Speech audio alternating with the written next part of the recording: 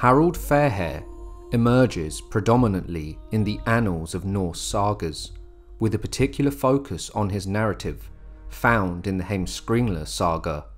However, for a more comprehensive understanding, this video delves into various sagas that contribute additional dimensions to his story, while avoiding conflicting accounts.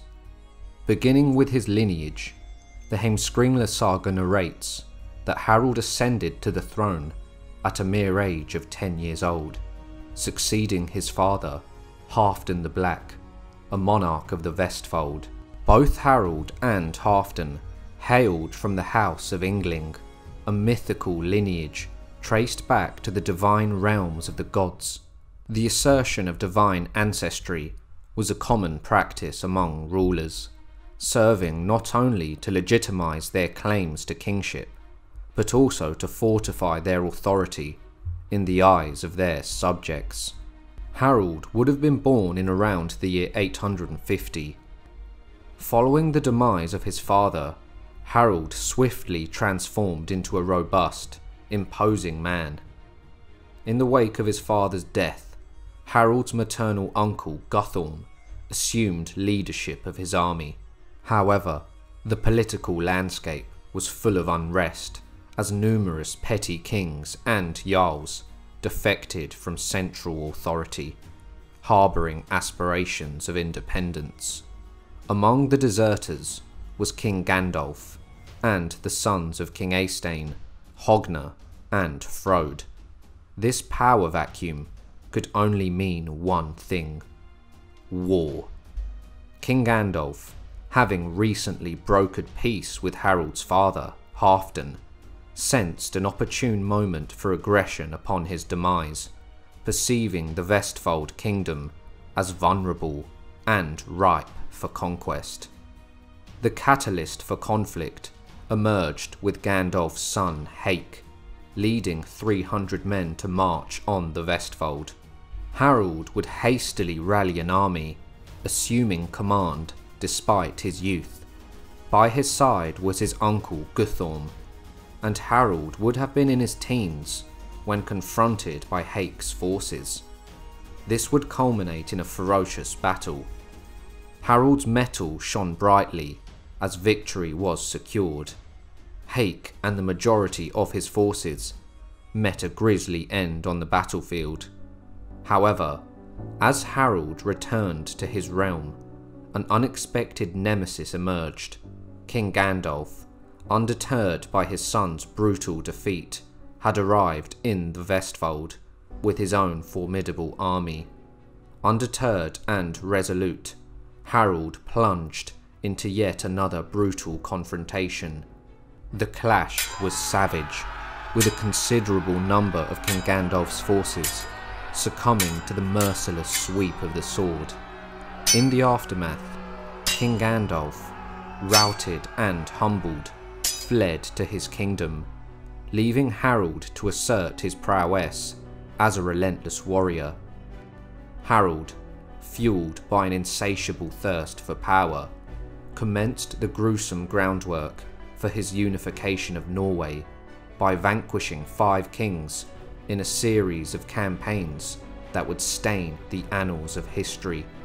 In a grisly display of ruthlessness, Harald, alongside his bloodthirsty uncle Guthorm, set ablaze the dwellings of King Eystein's sons, Hogna and Frode.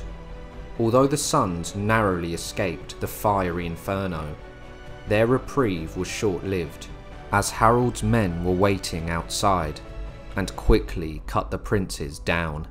Harald would also ambush the 2 upland kings at midnight in the cloak of darkness. The gory aftermath bore witness to the brutal efficiency in which Harald was killing his opposition. He left no room for mercy. Harald would soon wage war against an old adversary, King Gandalf. The battlefield became a gruesome theatre, with the clash of weapons and the agonised wails of the dying echoing through the night. In the culmination of this blood-soaked saga, King Gandalf, a once formidable ruler, succumbed to Harald's onslaught. The spoils of war, including Gandalf's entire kingdom, became the grim testament to Harald's insatiable appetite for conquest. Yet, as the scent of victory lingered, a haunting desire clawed at Harald's psyche, a yearning for the entirety of Norway. This unquenchable thirst was embodied in a woman named Gyda, a radiant but defiant daughter of King Eric of Hordaland. Harald, undeterred by Gyda's spirited nature, dispatched messengers with the audacious proposition of marriage. Gyda, however, proved to be a formidable force herself, rejecting the advances with scorn. Her words, dripping with disdain, echoed through the air, challenging Harald's aspirations.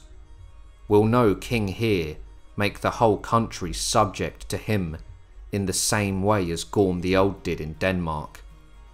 The messengers, perturbed by Gyda's audacity, left her residence, dismissing her demands as arrogance.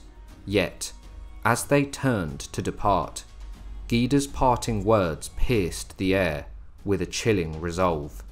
"Now tell King Harald these words. I will only agree to be his lawful wife upon the condition that he shall first, for my sake, subject himself to the whole of Norway." The stage was set for a pursuit of power, where the echoes of war and the quest for dominance would completely change the land. When King Harald's messengers returned, they told him what Gyda had said. Harald answered, "This girl has not spoken or done so much amiss that she should be punished, but rather she should be thanked for her words.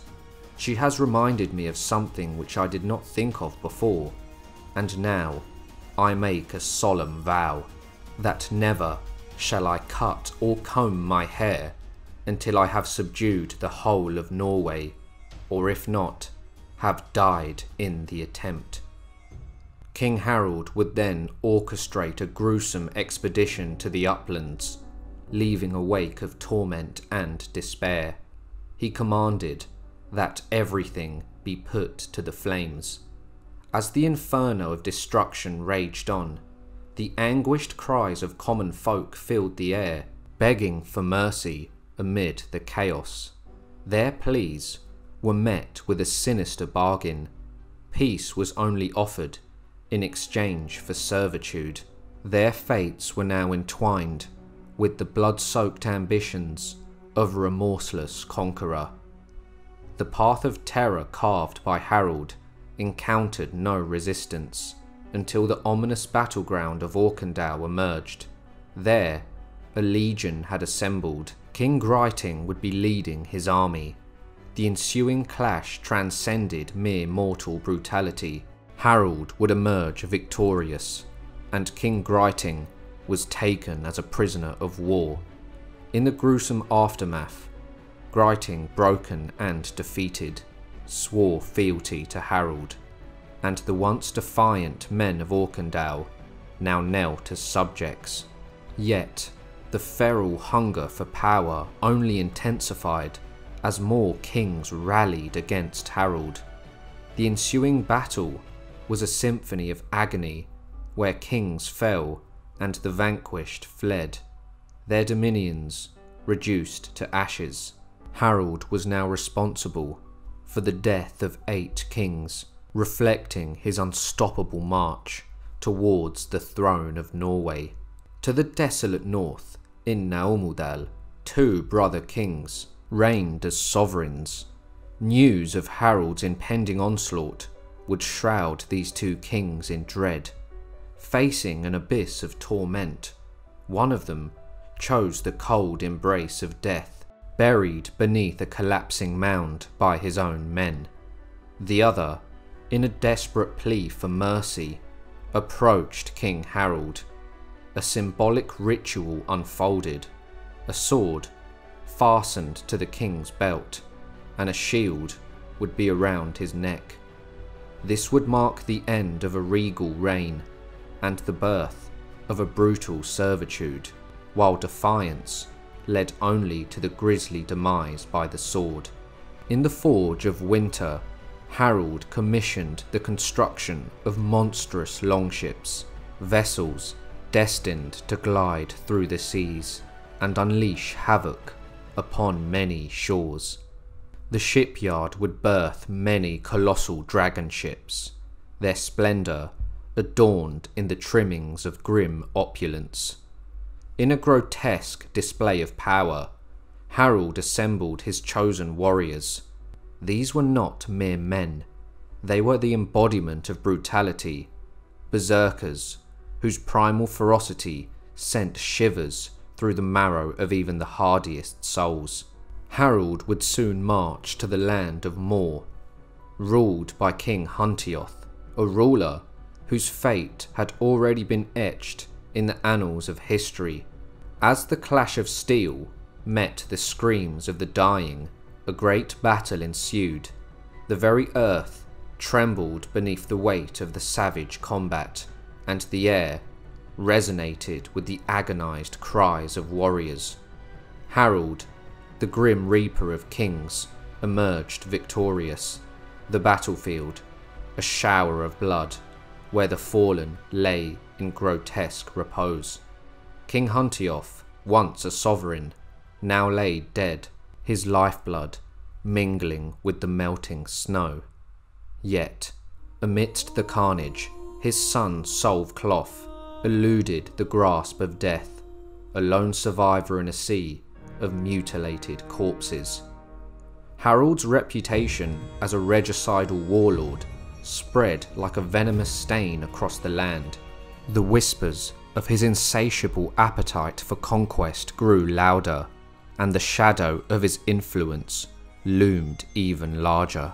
The following spring, King Harald raised a monstrous army in Trondheim. Solvcloth, the lone survivor from the clash at Solskjel, and his vengeful companion, King Arnvid, had spent the winter staining the snow red, their revenge echoing in the anguished cries of Harald's fallen men. Seeking allies in the fjord district, Solvcloth, draped in the shadows of vengeance, approached King Aldbjorn. With a voice dripping with the essence of retribution, he declared, "It is now clear that we all have but one course, to rise, all as one man against King Harald, for we have strength enough, and fate must decide the victory. To willingly become his servants is no condition for us, who are not less noble than Harald. My father thought it better to fall in battle for his kingdom than to willingly go into Harald's service." King Aldbjorn, swayed by the intoxicating allure of rebellion, pledged his allegiance to Solvcloth's cause. Together, they amassed a formidable army, a coalition born from the shadows of hatred and the yearning for freedom. News of Harald's impending onslaught reached their ears, and the two sides prepared for a naval confrontation. Ships, creaking under the weight of impending doom, were lashed together stem to stem. King Harald's vessel, a behemoth of death, stood poised against King Arnvid's ship, the battleground destined to be the merciless waters. King Harald, a tempest of fury, unleashed carnage upon his adversaries. With a manic rage, he boarded King Arnvid's ship, leaving a trail of death in his wake. Arnvid, meeting his gruesome end, succumbed to the brutality of Harald's wrath. Solvcloth once again evaded the clutches of death, retreating to live and fight another day. Many of Harald's earls, however, met their demise in the ferocity of this naval inferno, and Solv would rise from the ashes to become a notorious sea king. But Harald's insatiable hunger for dominion pressed on. After the battle, he set his sights on Mor, where King Vemund, the brother of King Ordbjorn, stood as an obstacle. In a diabolical act of brutality, Harald's Earl Ragnvald surrounded Vemund in a guest house and set it ablaze. The crackling flames devoured Vemund and 90 men, their agonizing screams echoing into the abyss. Harald's ruthless grip tightened, and his brutal reputation as a conqueror stained with blood grew even darker. In clandestine meetings with Earl Ragnvald and the fearsome Ulfhednar warriors, Harald plotted his next conquest. These wolf-skinned warriors were his shock troops, his ruthless edge in battle. The Hrafsmal whispered of their prowess. They are called wolfskins, who bear bloody shields in combat. They redden spears when they come to war. There at Harald's court, they are seated together. There I believe he, the sovereign, wise in understanding, may entrust himself to men of courage alone, those who hew into a shield. With these warrior shamans by his side, the rivers of Norway would flow red, and the land would quiver in dread.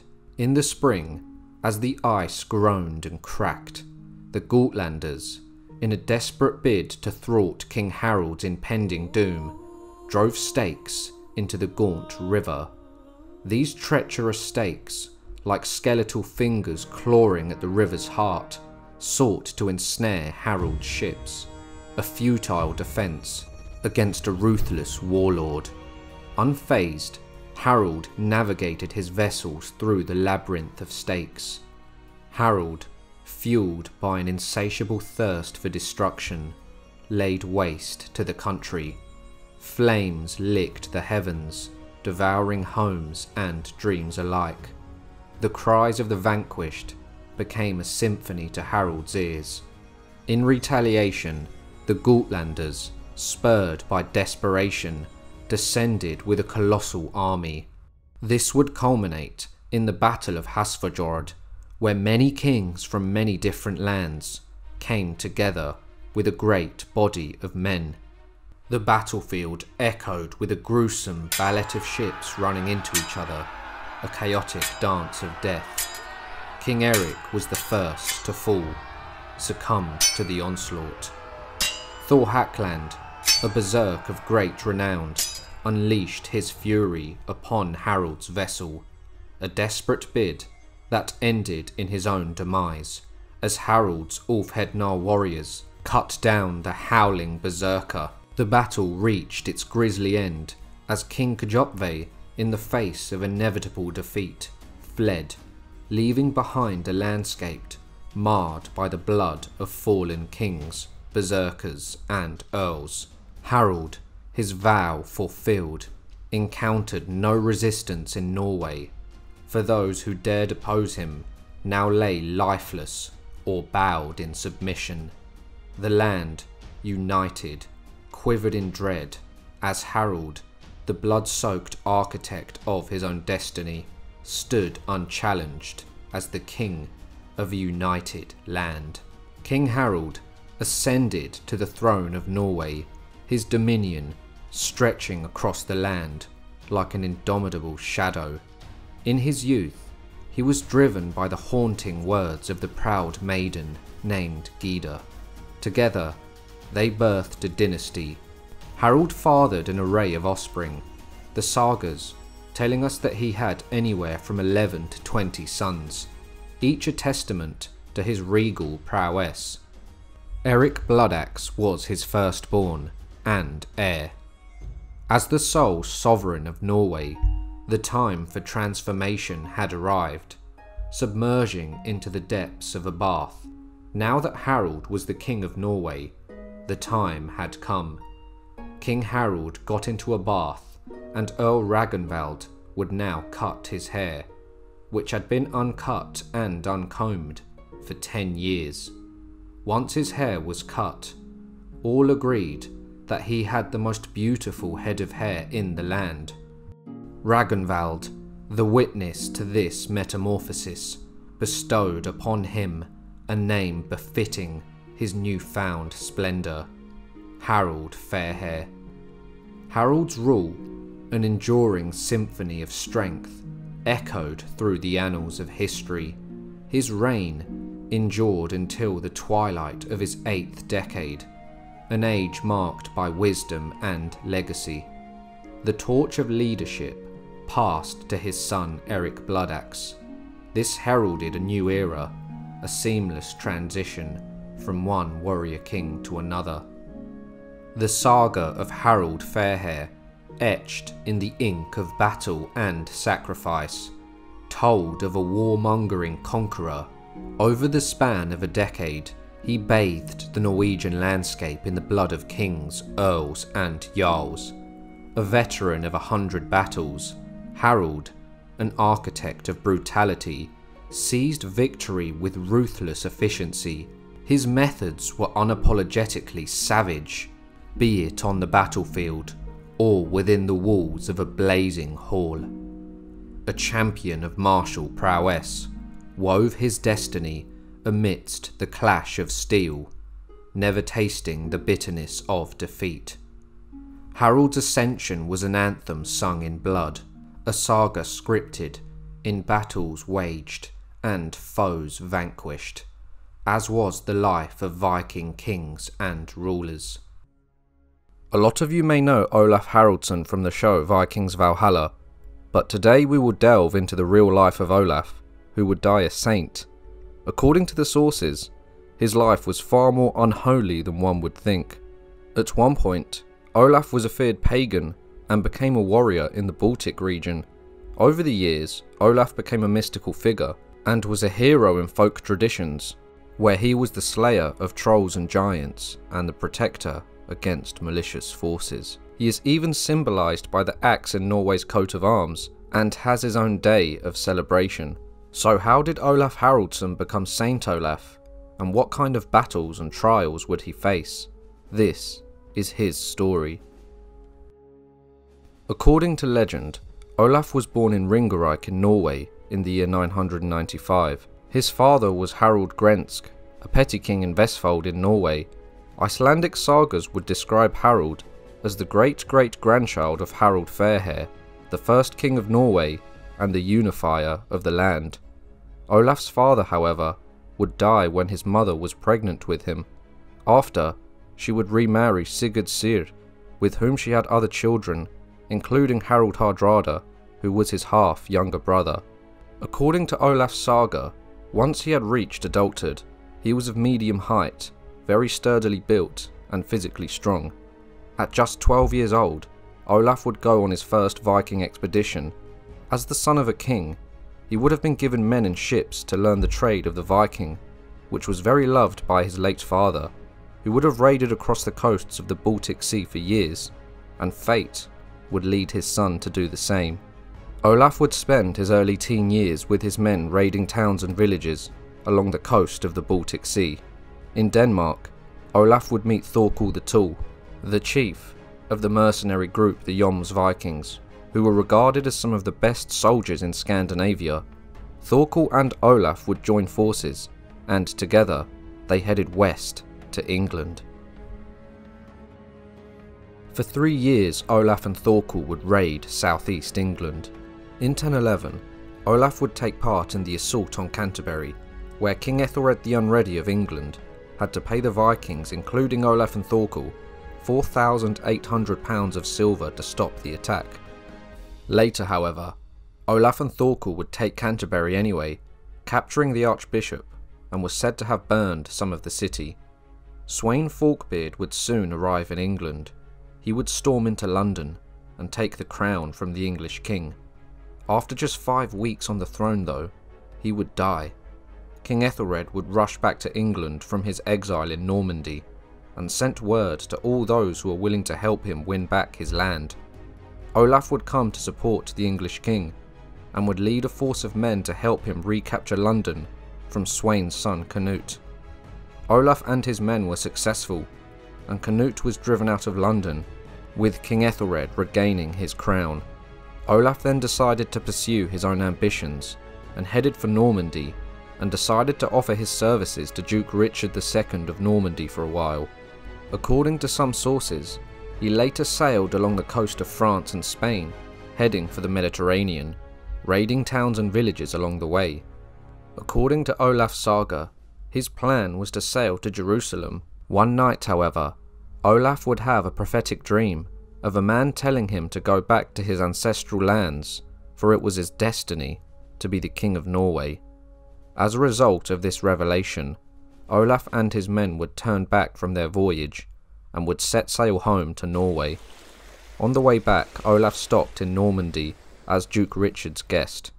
During the long winter evenings, an 18-year-old Olaf would hear tales of Charlemagne and how he built his empire and the many battles he had fought. Charlemagne would become Olaf's new hero and role model. In Normandy, Duke Richard and his men often went to mass in the huge cathedral, and Olaf would also accompany them. He would be exposed to priests, monks, nuns and bishops. He became convinced that Christianity was the correct religion to follow. In 1015, that winter, Olaf was baptized as a Christian. He then would make his way back to Norway with the intention of becoming its king. He was just 20 years old. When he arrived in Norway, he saw a country divided and ruled by local chieftains and petty kings. He would seek to unite the land, just as his ancestor Harald Fairhair did. Olaf started out in his home in Ringerike, where his stepfather helped him become accepted as king. Not long after, he would be acknowledged as king in all southeastern Norway. After the death of Olaf Tryggvason, Norway had been divided into a Swedish part and a Danish part. The rest of the country was under the control of the local kings and earls. Soon enough, Olaf would find himself in a battle. Svein Håkonsson was ruling the Swedish part of Norway and had learned that Olaf was rallying support in eastern Norway. Once Olaf had gathered his forces, he would begin his trip northwards to confront Svein.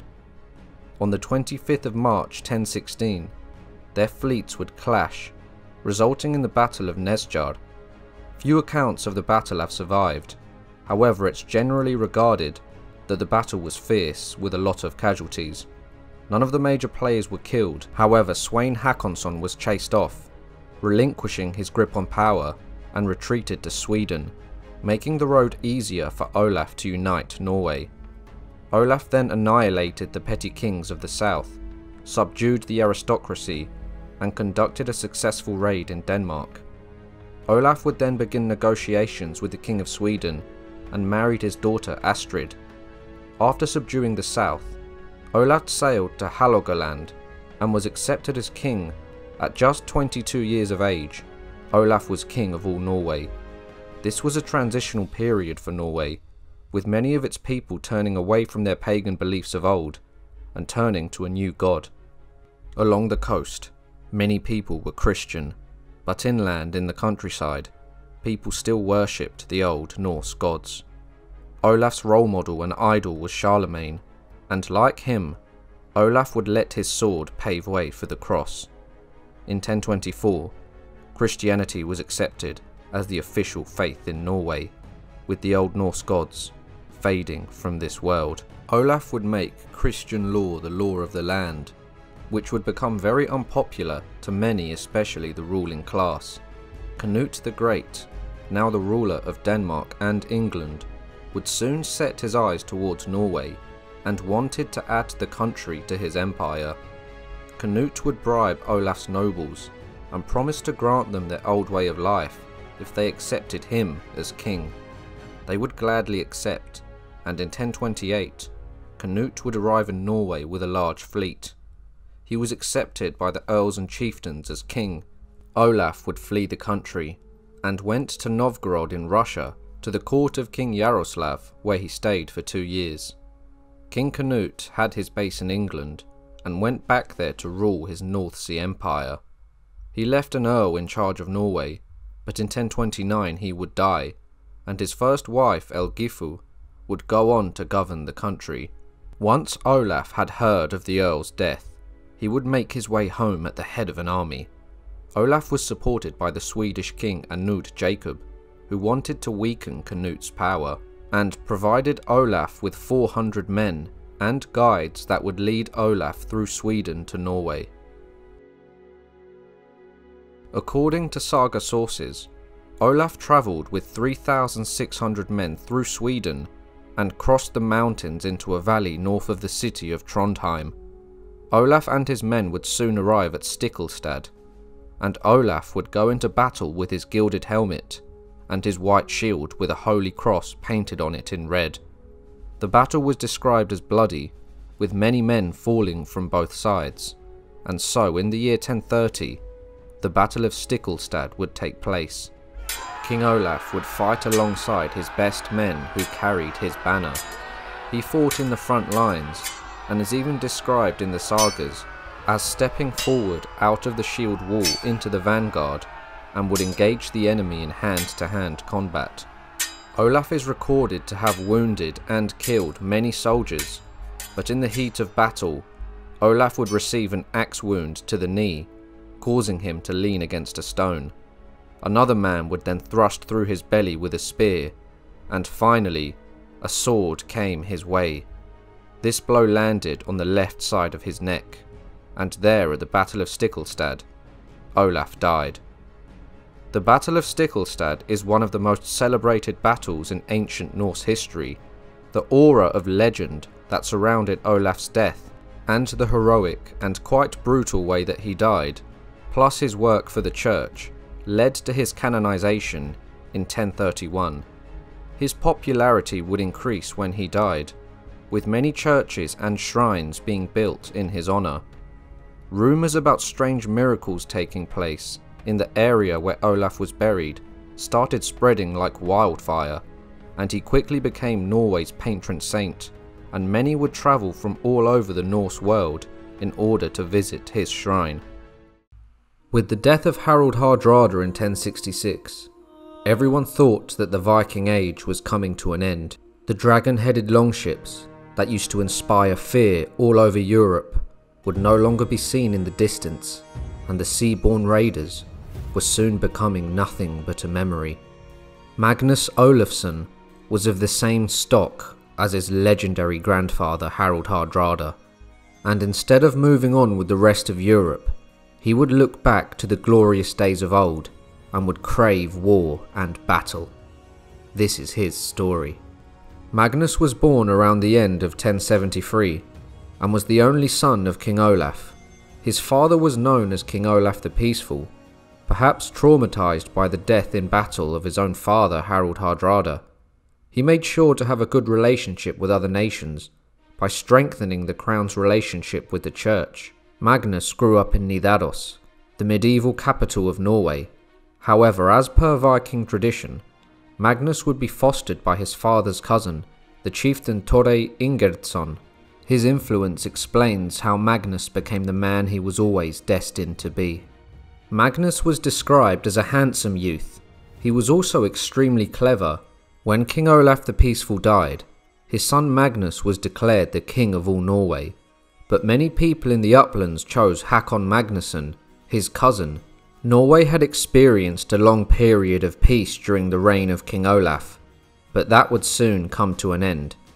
Hakon would claim half of Magnus's kingdom, and he was even crowned in the uplands, an ancient land of forests to the north of Norway.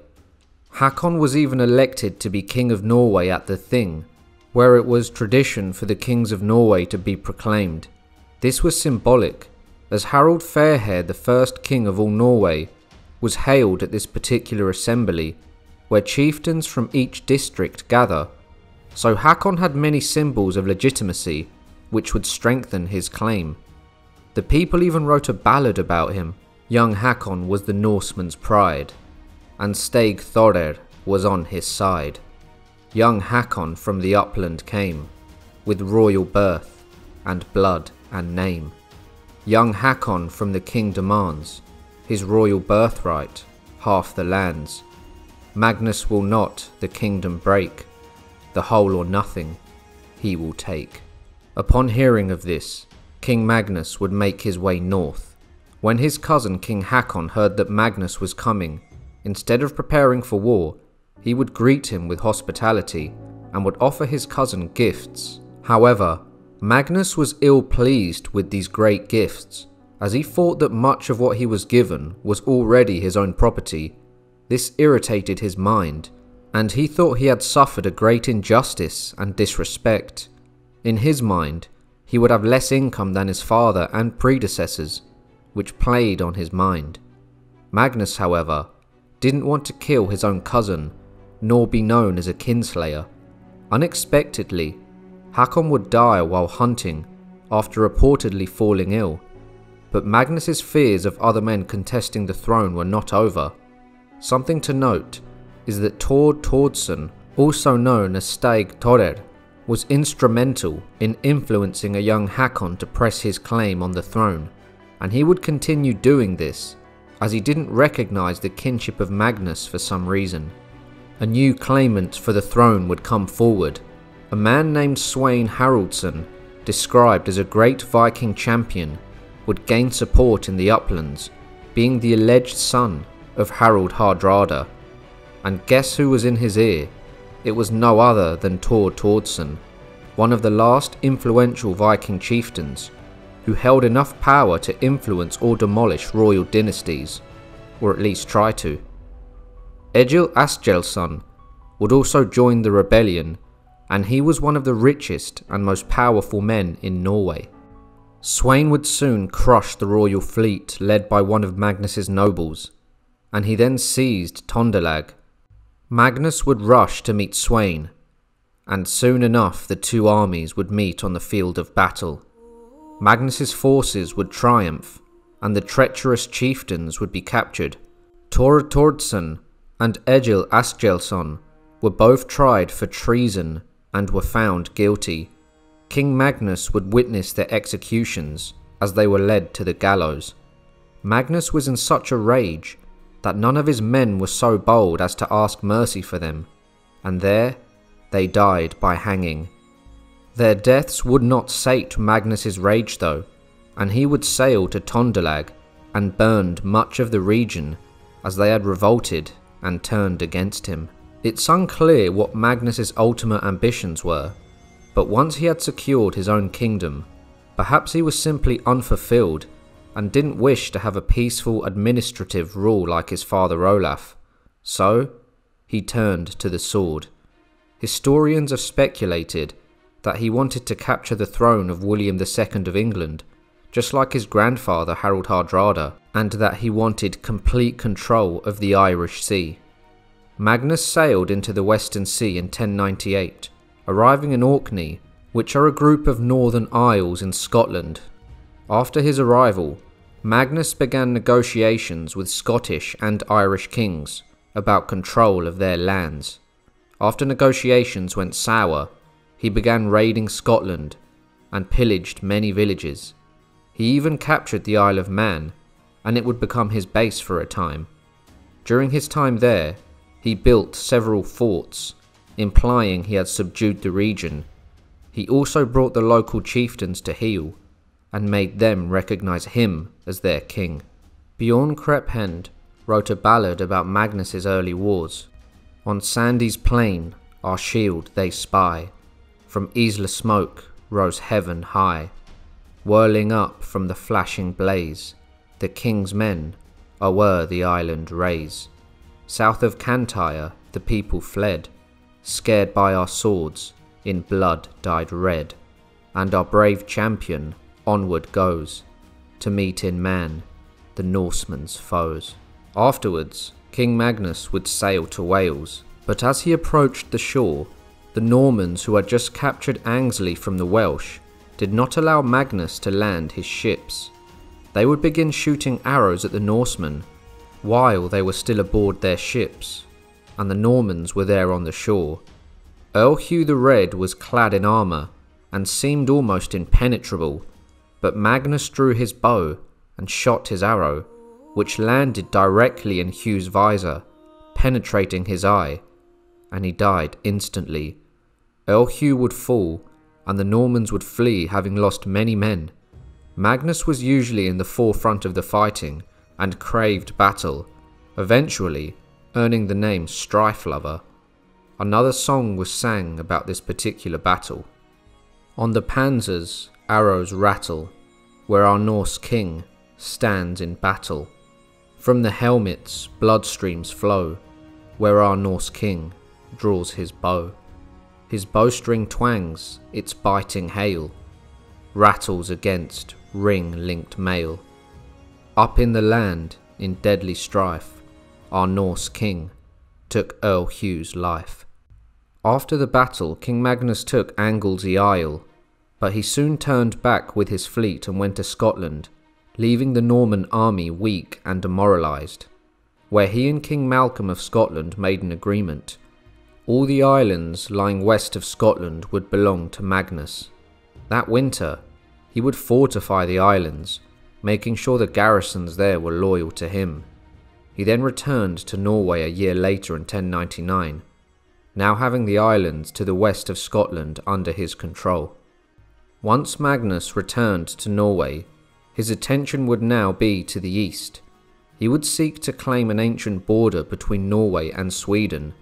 However, the Swedish king Ing the Elder would refute the claim, and in response, Magnus Strife would call his army and would begin another campaign. In 1099, Magnus would raid and pillage his way through the disputed lands, while King Ing amassed his own army. It is said that Magnus rode up from Viken with a great fine army, and when he came to the forest settlements, he plundered and burned all round, which caused the people to submit and swear fealty to him. He would then garrison his men in a nearby island and made a stronghold of turf and wood and dug a ditch around it. King Magnus then left 300 men there to defend the land and returned to Viken. Soon enough though, the King of Sweden would ride out with his men once the ice had frozen over, and by the strength of many hands, the newly constructed walls of the fort were broken down. The King of Sweden would spare Magnus's men, but ordered them to retreat without weapons or cloaks, and as each of them fled, they received a stroke with a whip. Magnus would once again make preparations for his war, and he would reconquer some areas of Sweden. Eventually, there would be a pitched battle with both kings present. In the end, the field was covered with Swedish corpses, and Magnus would gain the victory, but the King of Sweden managed to escape. The following summer, the Danish king Erik Evergood was concerned that this conflict would escalate into one monarch overcoming the other, and if that happened, they would expand their power, and then his own kingdom would be in danger. So he would encourage peace talks between the two kings. The three kings, Magnus, Ing, and Erik, would meet at the Gult River, and they managed to come to terms and establish a peace. King Magnus would marry King Ing's daughter Margaret, and with this peace offering, the greatest of enemies became friends and family. After just over a year, Magnus was growing bored with peace, and once again he set his course west. In 1102, he amassed an army and made his way to Ireland. He would stop off at the Scottish island of Orkney for reinforcements. Tensions were high between King Magnus and the High King of Ireland, Munster, who also had a rival king called Donal. But Magnus would secure a peace agreement with one of the kings by marrying his son Sigurd to the High King's daughter. On the wedding day, Magnus named Sigurd his co-king and put him in charge of the Western Islands in Scotland and all western lands he had conquered. Around the same time, the High King Munster married the daughter of Arnulf Montgomery, the brother of Hugh, whom Magnus had slain with an arrow to the eye. Munster was skilled in diplomacy, and he knew how to play the political game. Nevertheless, Munster and Magnus would go raiding together after their peace agreement, and would seek out their rival Donal. With Magnus's power being at an all-time high, it may have been in the High King Munster's interest to kill him, as this would further improve his relationships with the Normans. King Magnus would intend to return to Norway to see the affairs of his own kingdom. In the morning, as the sun rose, King Magnus went to the shore himself with the greater part of his men, and they saw a great dust rising up in the distance, as if there were several horsemen on the move. King Magnus put on his helmet and drew his famed sword called Legbite, of which the hilt was of ivory and the handgrip was wound with a gold thread. All men acknowledged they had never seen such a warlike king in their lifetime. As the dust cloud approached, they realized it was their men who were bringing cattle for slaughter for the long journey ahead, and so Magnus and his army would relax and would prepare for their voyage. This was a mistake. The Irish emerged from their hiding places and ambushed Magnus's forces. Magnus managed to assert control over his men, who were not prepared and were barely armed. He ordered archery fire to slow the advance of the Irish, but as they got closer, melee combat would ensue. In the battle, Magnus was pierced by a spear through both of his thighs and was driven to his knees. Then an axe-wielding Irishman charged at him and struck him in the neck, and that was his death wound. The king was avenged by one of his men who killed the axeman and took the king's sword and banner back to his ship, even though he was gravely wounded in a last act of honour. Throughout King Magnus's campaigns he always said, "Kings are made for honour, not long life." He was the last Norwegian king to fall in battle abroad, and is largely known to history as the last Viking. Magnus's legacy survives in song. He has become the subject of at least 2 Gaelic ballads and scores of Norse ones. Many a time has the name Magnus been sang in the taverns of old. Magnus is also commonly known as Barefoot, as he was once forced to flee from a Swedish attack in his bare feet, but I think the name Strife Lover fits him far better. In modern times, a beer has even been named after his sword, Legbiter. And so after the death of Magnus, the Viking Age truly came to an end. The First Crusade had one objective, and that was the recovery of the Holy Land from Islamic rule. Members of high-ranking nobility and their men would arrive at Constantinople between November and April in the year 1097, with an army estimated to have been 100,000 strong. The Crusaders would win several battles, and eventually would capture the city of Jerusalem in 1099. The first king of the newly established Crusader state of Jerusalem, King Baldwin I, spent a lot of his life campaigning against various independent cities that spanned across the coastline. The region along the eastern Mediterranean shores, corresponding to modern-day Israel, Jordan, Lebanon, and Syria, is the Levant, and it was home to many rich and ancient fortresses, most of which were still occupied by non-Crusader forces and ruled by the Egyptian Fatimids.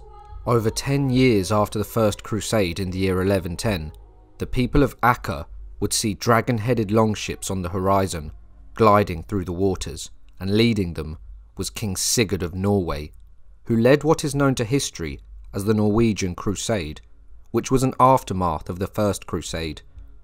Many armies had tried to emulate the First Crusade, but all failed, being repelled by the armies of Asia Minor in the mainland.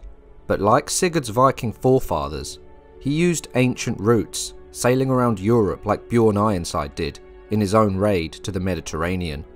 The Norwegian Crusade marks the first time a European king personally went to the Holy Land.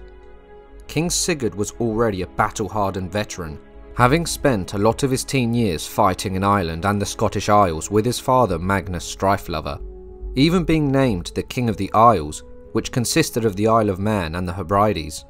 Sigurd would eventually take the fight to the Middle East, sparking the Norwegian Crusade. But who was Sigurd the Crusader? This is his story. Sigurd was born around the year 1090 in Norway. His father Magnus, also known to history as Magnus Strife Lover, or the last Viking, would always be at war. In 1098, when Sigurd was around 8 years old, he accompanied his father on an expedition to the Orkney Islands, the Hebrides, and the Irish Sea, being given his first taste of war. He was made the Earl of Orkney the following year. Magnus's conquest of the Isles was the first time that kingdom had been under the direct rule of a Norwegian king. In the year 1102, Magnus would set his course for Ireland, Magnus's plan was for conquest, but he ended up agreeing to a peace agreement with the High King of Ireland, with a marriage agreement with his son Sigurd and the High King's daughter. On their wedding day, Magnus named Sigurd as his co-king and put him in charge of the western lands. The High King recognised Magnus's control over Dublin and other Irish counties. However, during a campaign in 1103 to expand his lands in Ireland, King Magnus was ambushed and killed.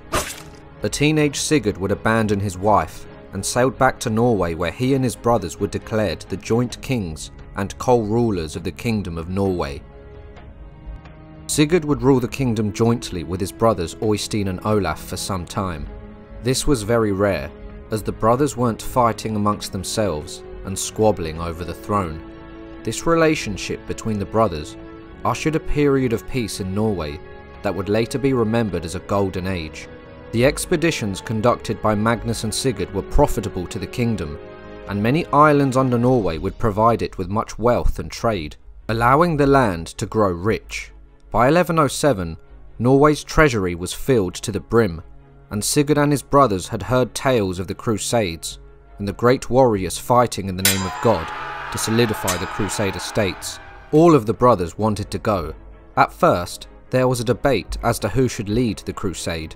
It was decided that Sigurd should go, as he was the brother with the most experience with war and travel.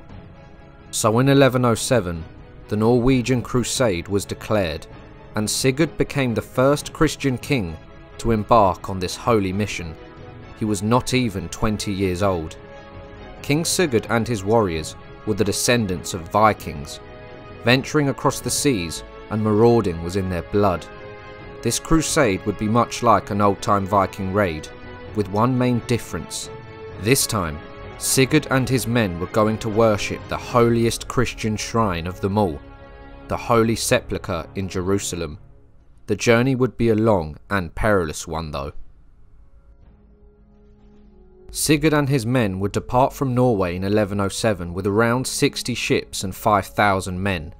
He would arrive in England in the autumn, where Henry I was king. King Sigurd and his men were treated extremely well, and would stay in Henry's court until after winter. In the spring of 1108, the Norsemen would set sail south.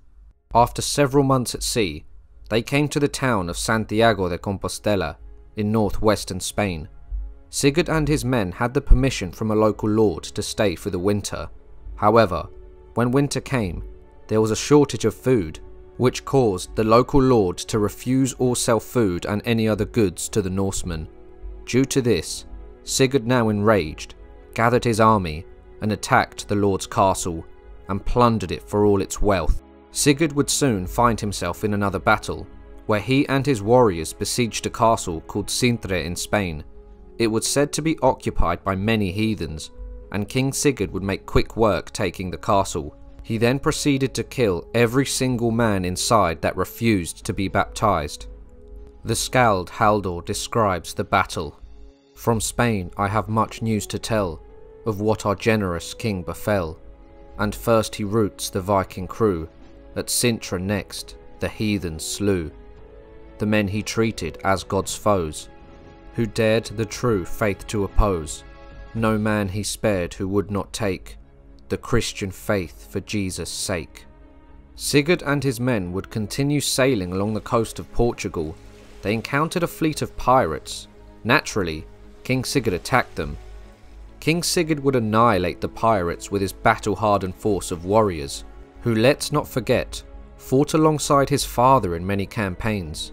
8 ships were captured and were added to Sigurd's fleet.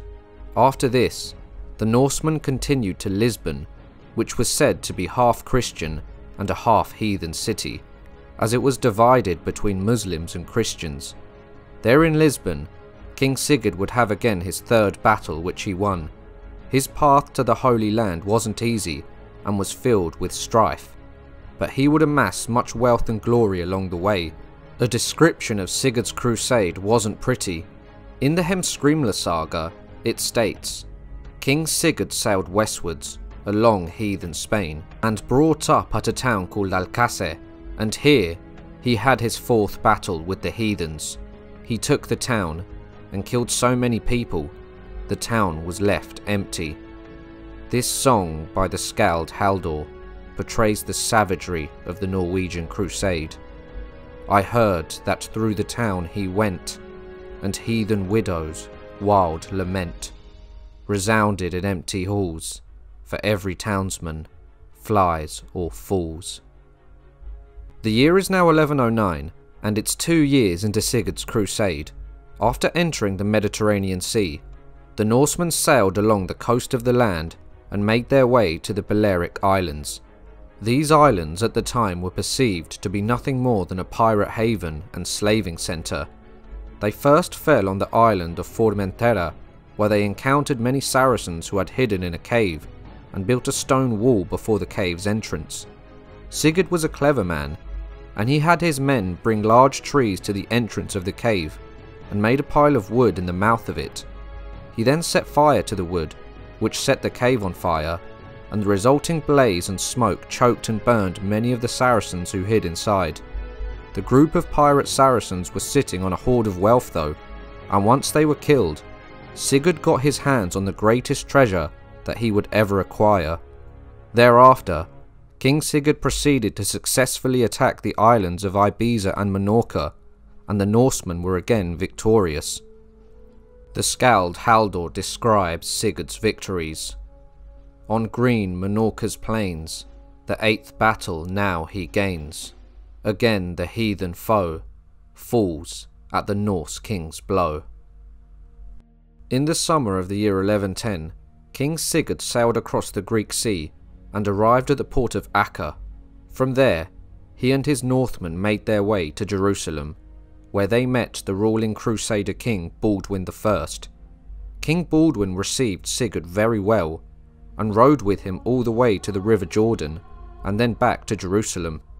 The Norsemen were also given many holy relics, and treasures that were fabled to the Vikings. However, King Baldwin would soon ask King Sigurd for help himself in capturing Muslim ports along the coast. In 1110, Baldwin's army would besiege the city of Sidon by land, while the Norsemen surrounded it by the sea. King Sigurd was instrumental in the battle, as the Fatimid had a fleet at Tyre. The city, however, would fall after 47 days. The skald Halldor gives the following account. He who for wolves provides the feast, seized on the city in the east. The heathen nest and honour drew, and gold to give from those he slew.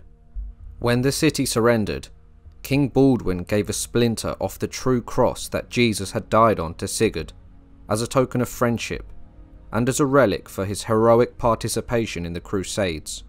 Thereafter, King Sigurd returned to his ships and prepared to leave the Holy Land. On the way home from the Holy Land was the great city of Constantinople. King Sigurd and his Norsemen hadn't lost a single battle in their crusade, and were welcomed to the city as heroes, and they rode into the city with great splendour. Sigurd would stay in Constantinople for some time. Before he left the city, he gave the Emperor Alexios all of his ships and much of his wealth. The Emperor in return gave the king many horses and guides to see him to Norway safely through the land instead of the sea. As King Sigurd left Constantinople, many of his men would remain and would become part of the Emperor's bodyguard in an elite group called the Varangian Guard. King Sigurd then travelled through Bulgaria, Hungary, Serbia and Bavaria, where he met Emperor Lothar II of the Holy Roman Empire. He later arrived in Denmark, where King Nicholas accompanied him north to Jutland and gave him a ship where he could finally return to Norway. King Sigurd was joyfully welcomed back to his kingdom in the year 1111. It was common talk among the people that none had made such an honourable journey from Norway as King Sigurd had. He was just 17 when he left for the Norwegian Crusade, and on his return he was still young at 21 years old. King Sigurd returned to a prosperous kingdom, and he wouldn't idle after all his adventure. He would build a castle in Konghel, which he made his capital, Sigurd was still restless, and eventually in 1123, over 10 years after his return to Norway, he would go on another crusade, but this time it was to Christianize the region of Småland, a historic province in southern Sweden that had remained openly pagan, with its inhabitants still openly worshipping Norse gods. King Sigurd decided that he had to force Christianity on the pagans of Småland.